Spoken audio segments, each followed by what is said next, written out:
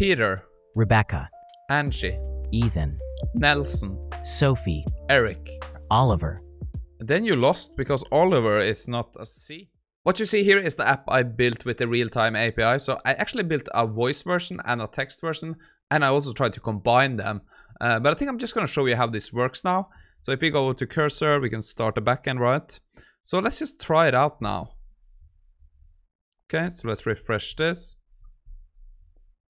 Hello there. Greetings, how may I assist you? Can you start by switching to Persona 2 and find out what All About AI is? Sure, I'll share a bit about All About AI. It's a YouTube channel run by a fellow Okay, named okay, Chris. stop. And find out what his email address is. His email address is chris@allaboutai.com. How else can I help you?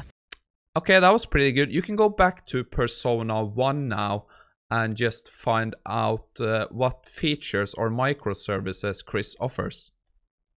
Processing request. Chris offers the following microservices: engagement on your social media post for $3, a YouTube video shout-out for $100, a 15-minute conversation for $40, okay, that's fine, and a 30-minute conversation for $75. Now you can talk like a parrot. Squawk! Talking like a parrot I am. What's next, matey? Squawk! Okay, that was fine. I think that's enough for now. So let's talk again soon, shall we? Acknowledged. Ready to assist whenever needed. Goodbye. Okay, so that was kind of the voice version. Yeah, this was just a small sample size of what you can do. But if we go into cursor now, you can kind of see we have these fields here where we can change up the persona. So I have kind of two personas here. I have persona 1, you're a robot, act like a robot, speak very fast, hyperspeed. And we also have persona 2, so you're an Irish traveler with a broad Irish accent, right? Speak with a strong Irish dialect and use Irish phrases. And you can see I also added some knowledge base here. So this is the context. So in the context here, I just put in some information about me. And you can hear it can use that as content when I asked about, yeah, my YouTube channel and stuff. So it kind of looked that up like, it's not RAG, but it's in the prompt, right? So yeah, I've been having a lot of fun with this. It's a bit of a hassle actually to set up. So I'm gonna be uploading the code to my GitHub if you want to try this out, but it's a bit of a spaghetti code. So I'm gonna have to work a bit more on it to figure out what works and what does not work. But this is working okay now, I guess.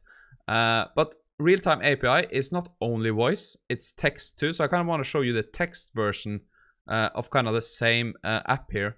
Okay, so if we switch it up here, if we go here and we just do npm run dev, right? And we start up the backend, so npm start. If we go back here now and we kind of refresh this, you can see now we have the able to type in messages. So I can do hello or hey. You can see it's super fast because we have the WebSocket open, right? So it's basically the same as the voice. We have the same WebSocket, but now we're using text instead. So if we do like write a long story, right? Something like this. We can actually interrupt it by pressing stop. So that is kind of the first time I've kind of interrupted a chat model that is actually writing. So you can see again, if I did like write a long story, right? If I just type stop, bam, boom, it stopped right away and kind of answers like, okay, I'll stop, let me know. So that, I thought that was pretty cool. I don't know if there's any good use case for it, but it is something interesting at least. And that was one thing I did. So now I also try to combine these two so we can actually switch between voice and text at the same time. So let me show you how that went. So if you go into this cursor and we do npm start and we kind of do our npm run dev, this should now be kind of the combined version. So if we refresh here now, you can see we have a text and a voice part, right? So we can start with something like write a Py code for comp interest, etc. And here you can see, okay, we get some Python code. It's not in Markdown or anything, but you can see at least we got some Python code here. Yeah, so it's pretty quick. So if we switch to voice now, right? Can you explain that in like a very short sentence, how it works?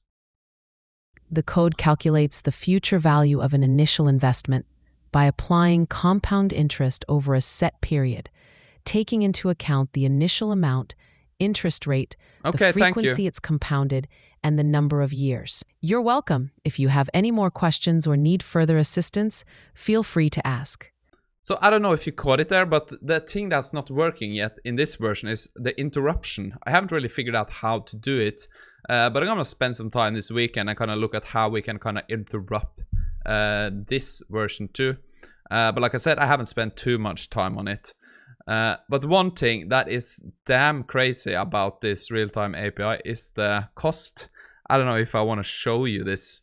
But yeah, let me just go over here and kind of show you. So today, while building this, I spent $15. Ooh. Just testing it out. I haven't really used it for anything. So you can see my bill is up to $38. And 15 of that is just the Realtime API. So let me find a better overview here. Okay, so I actually thought I could select a model for October, but it seems doesn't work. But anyway, I spent, like you can see here, $17 actually on the Realtime API. I guess it wasn't updated. So that is pretty crazy if you ask me. So you have to have a really good use case if you're actually gonna create an app or something with this. But it is promising. Like, I think it's pretty cool. I had a lot of fun with it. So there's a lot of stuff you can do. I just wanted to dive a bit more into kind of the code and kind of have us set this up. Yeah, just for fun. So if you kind of look at the voice part here, that is something I found most interesting. Yeah, like I said, the code is just a big mess, to be honest. But we are using a WebSocket, of course. So I kind of used just the template the OpenAI documentation have. You can see we are using the GPTO real-time preview model here. We are fitting in our API key. But like I said, I'm not going to spend too much time on the code today because it's a bit of a mess. I kind of want to clean it up. But like I said, I'm going to do that and put it up to my GitHub if you want to actually try it out. But I thought we can do some changes here. So we have some parameters here, so we can actually change the voice. Let's do a male. So we can do echo, right? So let's change that. And we can actually do some other stuff here. So let me come up with kind of a new prompt here to try something else. Okay, so I wanted to try to see how good it is at actually following instructions. So let's do only answer with a word that rhymes with the last word from the user. So let's see how good it is at actually following these instructions. Okay, so let me just, I got some bugs, so I have to kill that port. Let's run it again. Let's go back here and refresh. Howdy, partner. Gardener. What does that mean? Keen. How old are you? 2. Sushi? Pine. Pine? Fine. Mine? Line. Sign? Sign. I guess I lost there. 1. Lost? Gone. That's synonyms. Fun. Fun? 1. 2? True. False? Halt. Okay, I think that did an okay job. It kind of did exactly what we asked it to, but it wasn't perfect. I guess it sometimes did this synonym, but that's fine. But it did always answer in one word, so that was at least promising. I want to try to make like a simple game. So let's see if we can do that. Okay, so let's try. You're in a game. The game is as follows.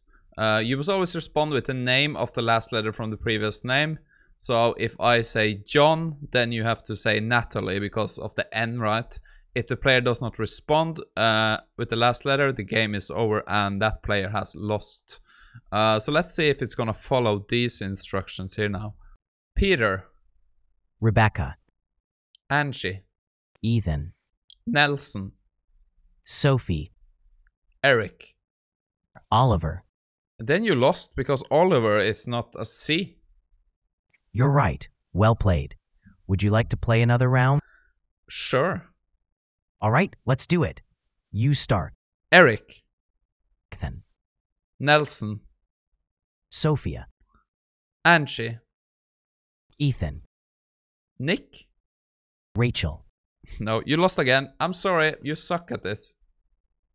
Looks like I need more practice. Bye. Bye. Thanks bye. for the bye. fun Bye. game. Bye. Bye. Anything else you'd like to do? Goodbye. Bye. Take care. Goodbye.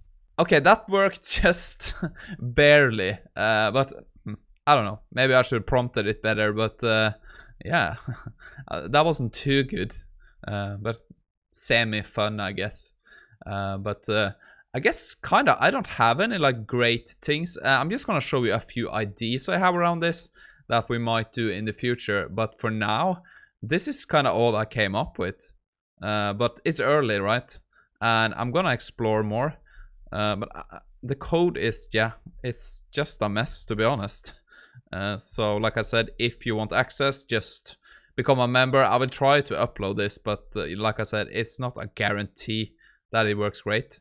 But I had fun today playing around with it, and I think that there are some cool stuff we can actually do. So I'm just gonna go through a few ideas I have around this, and yeah, I think we're just gonna call this because I don't have anything right now. So yeah, like you see here, this hasn't really sparked too many ideas for me. Like I have some other in mind, but the thing I want to try in maybe the next few weeks is actually to do a phone call. So I'm going to kind of set it up with some system instructions that has a goal with the phone call. So of course I'm going to just hang up if it gets really crazy. But I want to see if this can actually make a phone call to like a real company here.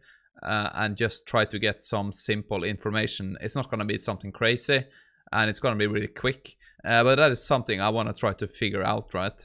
And it's of course function calling. That is something also I've been diving into AI agents again.